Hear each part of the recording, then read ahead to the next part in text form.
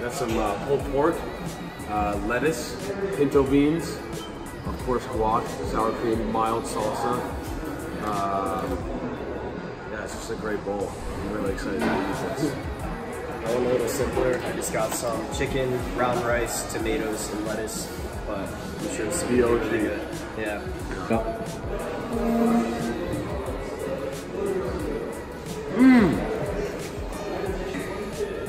Chipotle who? This is amazing. Wow. It's definitely on par. No, I love all the flavors, yep. Pinto beans are amazing. Super fresh. Very crunchy lettuce as well. Yeah, you can tell it's all fresh. All fresh West, yep. Yeah, right. And they don't cut you short. No, they don't. It's a big portion too. Yeah. I'm not gonna go home hungry after this. So.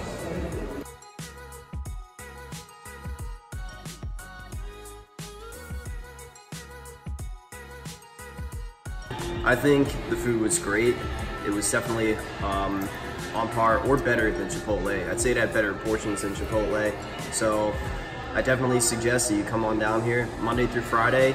It opens before Iggy's and it closes after Iggy's. Hours are 5 to 9:30, so you should definitely check it out. This is our Mexican meal. Yes, we did. Let's dig into this tres leche cake. It's an award-winning cake from Iggy's. It's gonna complement our meal. Pretty excited. Let's dig in, man. Let's do it. Wow. I'm not a big coffee guy, so I mean, either, I'm very interested to see how this tastes. All right. Wow. All right.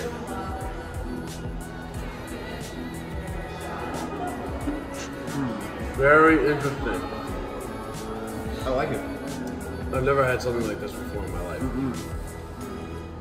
The blend of like the topping and like the base, very interesting. Yeah. It's not too much coffee. So if you're not a big coffee person, It tastes a lot like cake, but then again, it's also a little softer. So exactly. It's got a different texture to it. Exactly. All right. Sorry, I was just enjoying my tres leche cake. Did not know what to expect when I went into it. I'm not the biggest coffee guy, but I think Alec and I agree. It wasn't overwhelming. It wasn't too much coffee. Very good sweet taste. The cake was very good. The toppings were very nice. I mean, I understand why it was award winning. It was delicious. Alec, do you have anything else to add? I think you said it best, Stefan. Oh, wow. Thanks. Tres leche, check it out.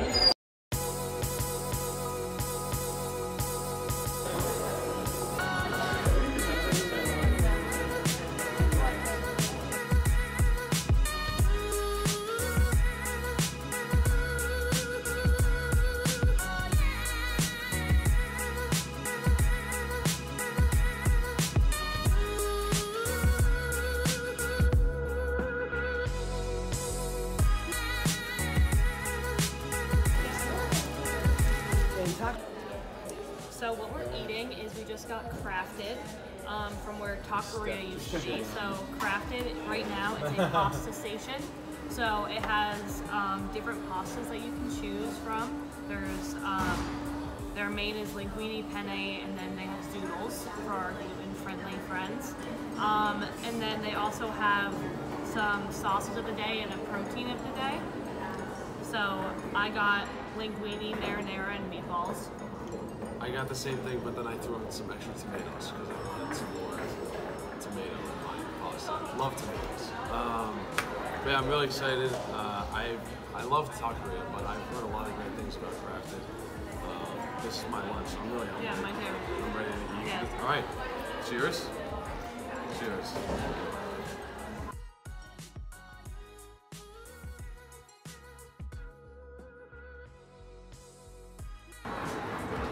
This is great. The sauce is good. The sauce is good. Yeah.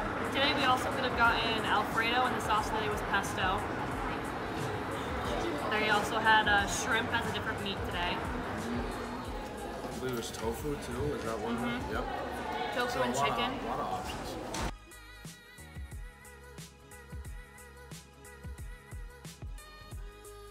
So I'm a huge pasta fan. I love Italian, and I always thought that the pasta bars in Boulder could be expanded, and I like that they have an extra choice here right by Greenfield, right in the Student Center.